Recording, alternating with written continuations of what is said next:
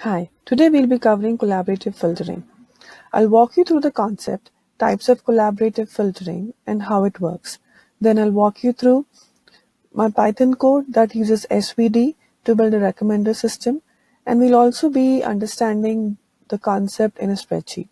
Today's video is inspired by Unfold Data Science, Analytics Vidya, Medium, and Towards Data Science. Let's begin. According to Wikipedia, a recommender system is a subclass of information filtering system that seeks to predict the rating or preference a user would give to an item. In a very general way, recommender systems are algorithms aimed at suggesting relevant items to users, items being movies to watch, text to read, products to buy, or anything else depending on industries.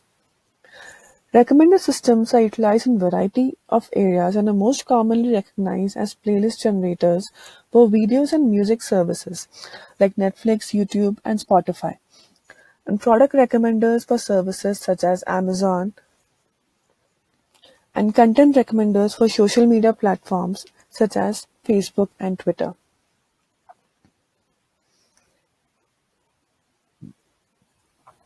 What is collaborative filtering? Let's understand this with an example.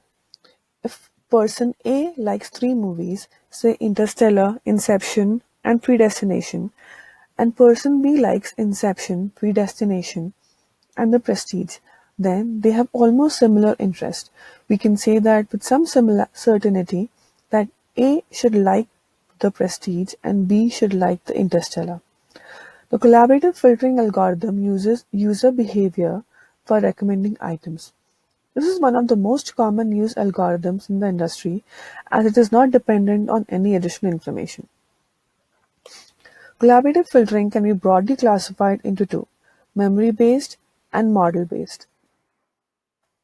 Memory-based methods, also known as neighborhood-based, consist of two methods: user-based and item-based collaborative filtering. In user-based, similar users which have similar ratings for similar items are found, and then target user's rating for the item which target user has never interacted is predicted.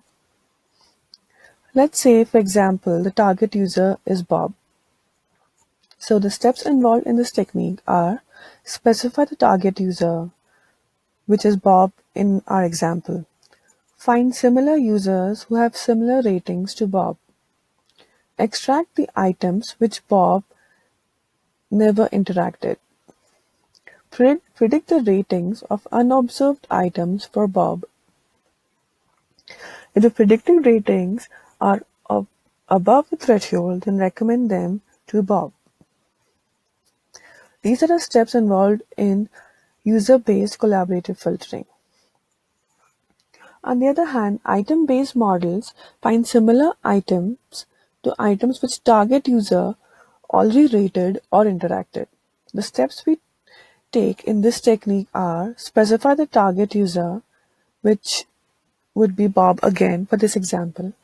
Find similar items which have similar ratings with items Bob already rated. Predict the ratings for similar items. If the predicted ratings are above the threshold, then recommend them to Bob. Memory-based approach directly works with values of recorded interactions, assuming no model, and are essentially based on nearest neighbors approach. For example, find the closest users from a user of interest and suggest the most popular items among these users. Model-based approaches assume an underlying generative model that explains the user-item interaction and try to discover it in order to make new predictions. How it works is, it tries to predict the rating provided by the user based on existing data. It fits a machine learning model on that data, the data being the user-item interaction matrix. So this is the baseline of all collaborative filtering approaches. The memory-based methods are simple and easy to explain and interpret, as well as easy to implement and apply. However, all collaborative filtering methods suffer from sparsity in ratings table. What is sparsity? When most of the elements in the item matrix table are zero or unrated.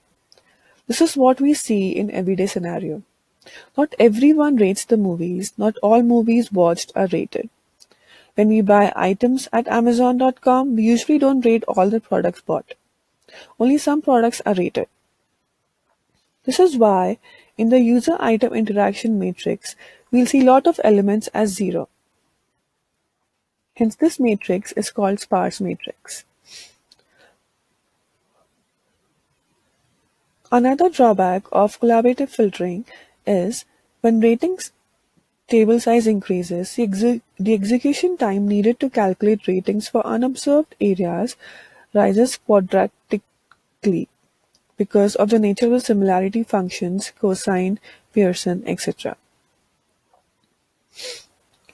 There are various methods in practice to deal with large sparse matrix, such as SVD, which is singular value decomposition, and PCA, which is principal component analysis. We'll discuss SVD in this video. SVD is a mathematical way of factorizing a large matrix into smaller matrices represented as U sigma V transpose. More information on SVD can be found on the web. Now let's take a look on how the recommender system works using collaborative filtering. We'll first see the approach in a spreadsheet using user-based collaborative filtering, and then I'll show you the Python code using surprise package to implement model-based collaborative filtering. Here we see that there are 7 users and 6 movies, and each user has rated some movies. Our goal is to find whether we can recommend a movie to a user based on this matrix. We'll be implementing the user-based collaborative filtering method. First, let's calculate the average rating that each user gives to the movies. We'll be using the Excel function average.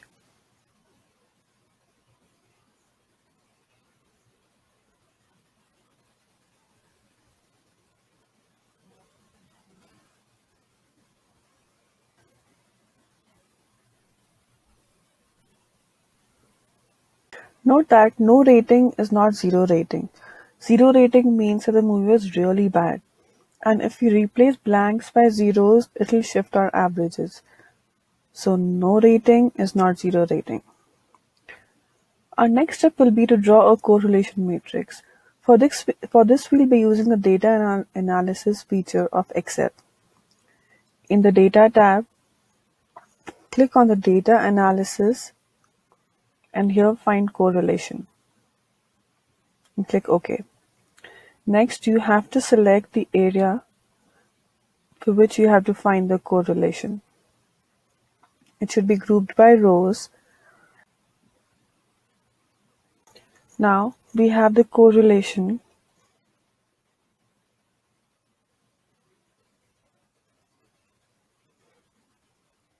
And we have the means. Now our next step is to actually find the estimated rating. For that, let's say we want to predict for the others movie and say we want to predict the rating for Lana because that's the person who doesn't have a rating. Okay, so let's predict.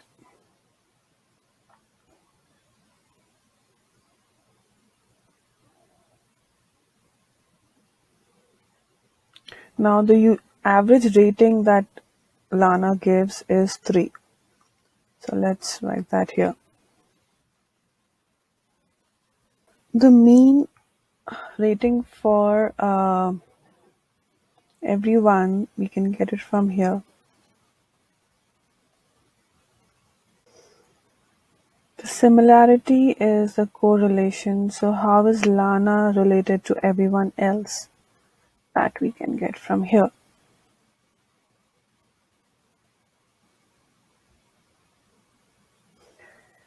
Now, what is the usual movie rating that everyone has given to this movie?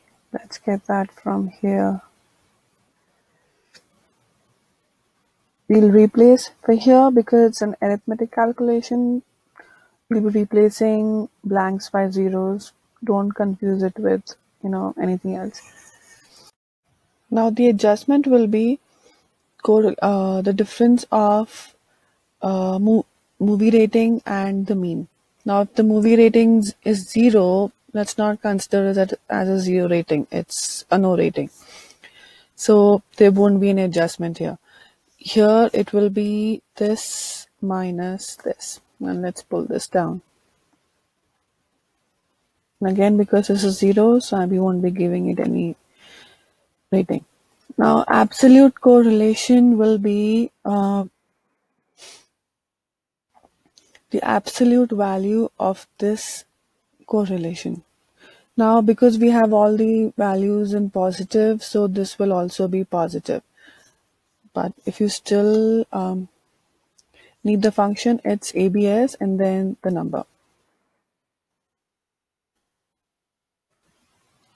Okay.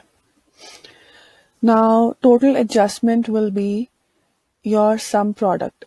It will be the sum product of the adjustment field and the similarity matrix and divided by the sum of the absolute correlation.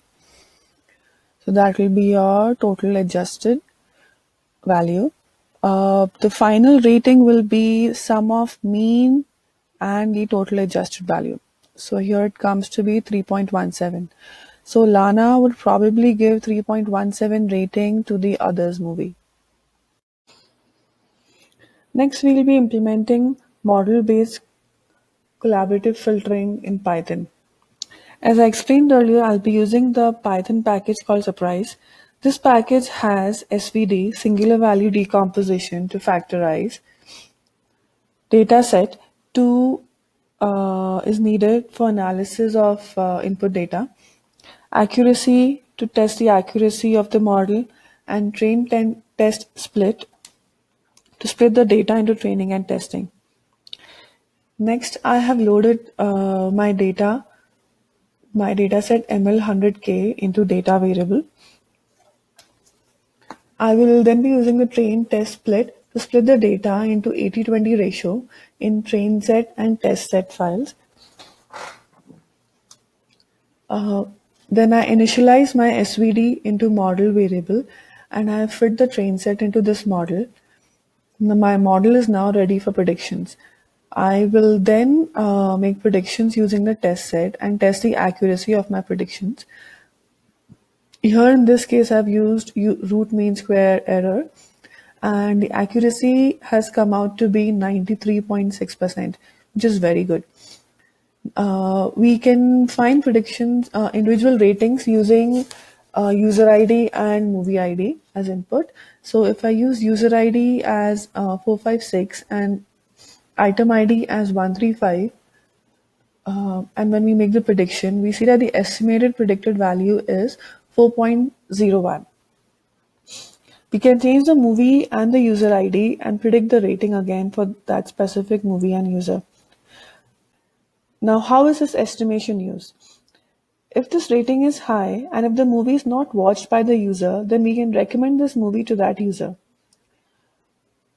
So this is the use of model-based collaborative filtering. I've used SVD. We can also use principal component analysis, fast AI, k-nearest neighbors, etc. I hope you have enjoyed today's video. Thank you.